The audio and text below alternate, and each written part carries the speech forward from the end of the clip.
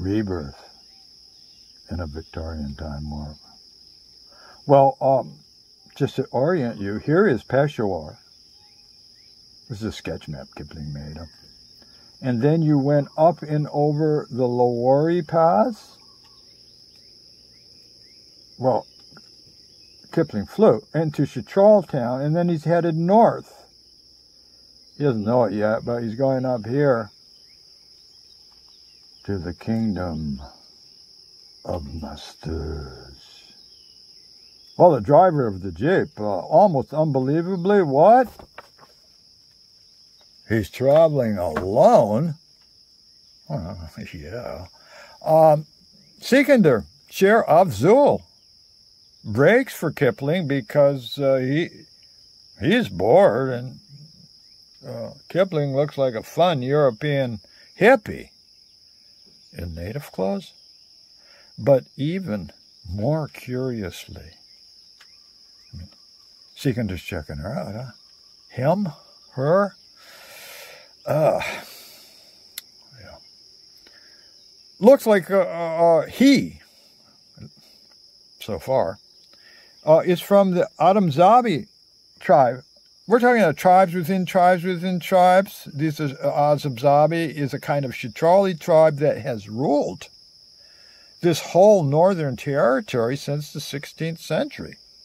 And like himself, they're direct descendants from Alexander the Great. They're Greeks. Oh. In fact, Sikandar, the driver, means Alexander in the Kawari language here. Sikandar, oh, English teacher, history teacher, huh? Delighted to practice his English, British English, and, well, show off his in-depth knowledge of Chitrali history. It's a lazy afternoon, good thing, because from Chitral town all the way up to Mastuj, well, it's another kingdom. We're talking 160 kilometers, 7 hours, if the road's not in any way impassable. Yeah, bumpy dirt road. You got to imagine, you can only go 20 kilometers an hour on this kind of mountain road. Luckily, it's flat. It's not up and over that damn Lowari Pass. It's flat in here. It's following a river. That's what rivers do. They flatten out the earth. Tame it a little bit. Yeah, 7 hours, huh? Lonely back road here. Well, Sikandar, he's checking out his guest passenger carefully because few hippies have ever gotten this far into Chitral, ever. So this is a freaky opportunity. Strange. You could pass for the twin brother of our king. What? King Sharif. Well, tragically, yeah, king. He had a twin brother named Latif. Killed playing mountain polo on the Chandar Plateau. Highest polo field in the world. 12,500 feet. Convert that on your rusty abacus. Call it 4,000 meter polo field, and they use a carcass of a sheep rather than a English polo ball. Called Buzkashi down in Afghanistan. Huh? They love it there too. Yeah, what happened was Latif, her twin, on a magnificent polo horse, huh? Well, a drunk magpie ate too many fermented loquats and flew into the face of Latif's horse, and Latif right off his horse and over the cliff.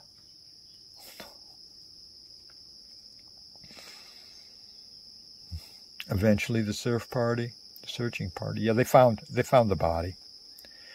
Splattered body, royalty on the rocks, along the craggy bank of the Lashpur River. And ever since that horse accident 3 years ago, the king never smiled, sullen, depressed.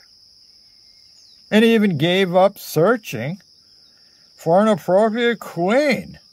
I mean, he's a teenager. He wants a queen to ride with him throughout his kingdom.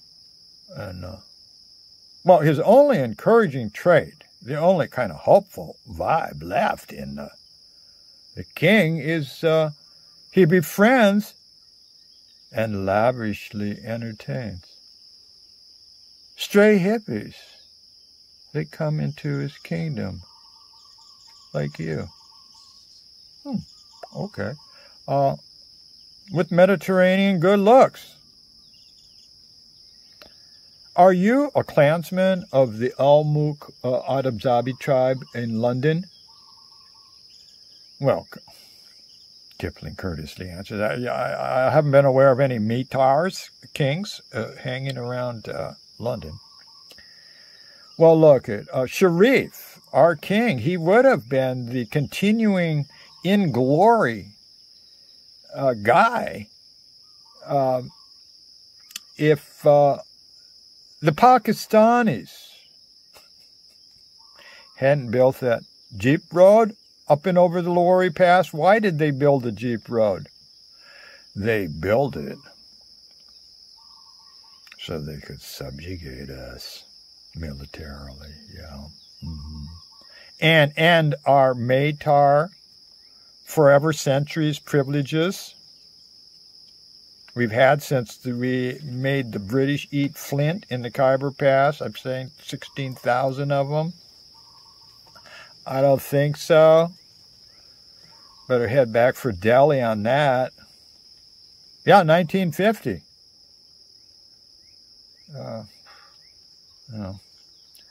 The same year King Sharif was born, it all just started to go down. Well, 17 years old now, King Sharif, he holds court, summer palace, young, good-looking strangers. And, look, Sharif's your age. You're the same age. And you look alike. It's freaky. Well, in the night, Sharif smokes opium. Opium, pure opium. In the decaying summer palace of Mastuj, where he insists he hangs out with the phantom specter of his dead brother. Royal recluse, yeah. Venture outside, Oh, well, to inspect the vast cannabis harvest up north in the fabled Yarkon Valley, where the king oversees the pressing of the dried cannabis into moist 100-kilogram blocks for wholesale mule train shipping. 100-kilogram blocks. 240-pound individual blocks of assassin hashish. And then he deputizes some fearsome warriors to make those daring mule runs the forbidden way. I mean, he only got 20 passes to choose from into Afghanistan. Yeah, get it out of here into the Afghans where they appreciate good shit. All right?